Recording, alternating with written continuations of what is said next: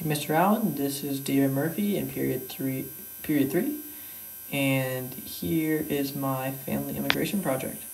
Hey, Mr. Allen, this is my dad, and he's here, the person I'm interviewing for my project, so I guess we'll start. So, Dad, the Murphy people coming from Ireland, when about did they come to America, and why, and where do you think they first landed? Sure. Circa 1870s, the early 1870s, they came from a place called County Cork, Ireland. I'm quite sure they came on a sailing ship because that's all there was back then. And their point of entry, landing, I really cannot say for sure. Likely New York City. And then a train ride to, not Pittsburgh exactly, but Westmoreland County, to Irwin, PA, because there was coal mines there owned by Henry Clay Frick. It was Frick Coal and Coke. All right. So if we landed in Irwin, how did we eventually end up inside of Pittsburgh? Okay, I'll be happy to tell you. Richard Murphy was the original immigrant, and he had a son named Michael Murphy, who was my grandfather. And when he came of age, we'll say in the 1890s or so, he didn't like the idea of working in the coal mine due to the peril and the crampedness and the difficulty of it. So the only other industry in town was the Pennsylvania Railroad. So he was interested in becoming a trainman. So that's what he did. And in order to pursue that career, he had to commute. He left Irwin to the big city of Pittsburgh. And he roomed for a while as a boarder. And eventually he was a fireman on a railroad, and eventually became an engineer. He was an engineer on what they called the Pittsburgh Division, which was from Pittsburgh to Altoona, around the curve. So he knew all that track. And he also married in 1904, and he and his wife went on to have 5 children. One of them would become my dad, William Murphy. And they eventually built a house in Garfield, part of a section of Pittsburgh. And then now we presently live in Bloomfield. All right then, sounds good. Thank you. Following to listening to my dad's story about my family's immigration, the push factors I identified in why my family left Ireland was that my great-great-grandfather was tired of Britain's rule over Ireland, and he just didn't want to deal with all that was going down around the 1860s. A pull factor I observed was that he wanted a new life in the Americas. This also leads into how he came to Irwin to specifically work in the coal mines. So the pull factor, inclusion the push factor, was that he didn't like Britain's control over Ireland, so he left. And the pull factor was that he came to America for a better life. And then he eventually came to Pittsburgh for the jobs in the coal mine. And the railroads. When my great-great-grandfather migrated to the Americas, there's not any known intervening opportunities that he had.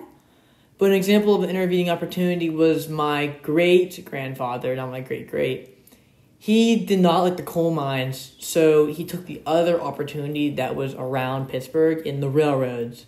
And that is when he moved away from Irwin and moved into the Strip District to work as a person on the railroad. When my great-great-grandfather left Ireland,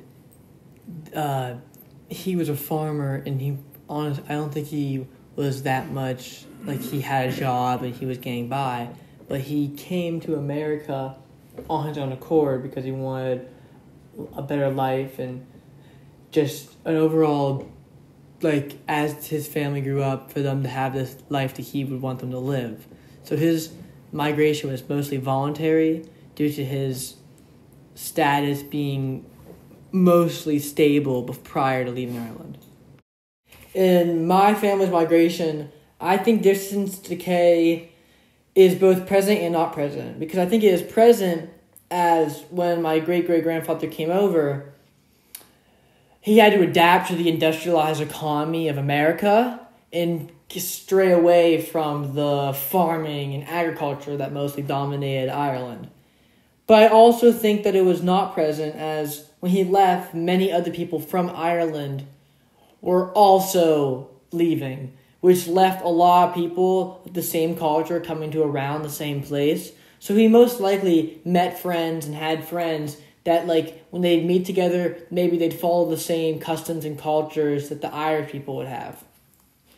In my family's migration, step migration was prevalent, as step migration is when a person moved from, say, a place like a rural place like Ireland, and they move not exactly to a city, but a place like around a city to like more adjust to the new environment before going straight into the big city.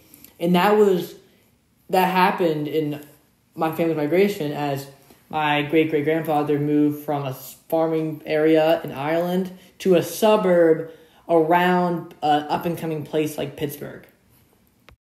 Chain migration was prevalent in my family's migration, but on a broad spectrum, but not on an exact spectrum, as my great-great-grandfather came over to America when many other people from Ireland were coming to America. So he followed suit, like followed the chain.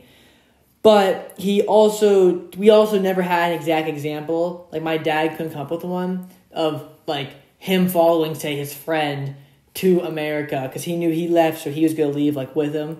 So there's no exact example, but he did follow a chain, as many people were leaving Ireland at the same time.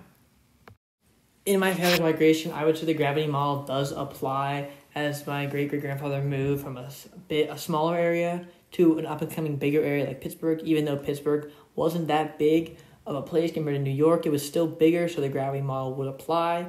Also, there are no signs of remittances in my family's immigration story.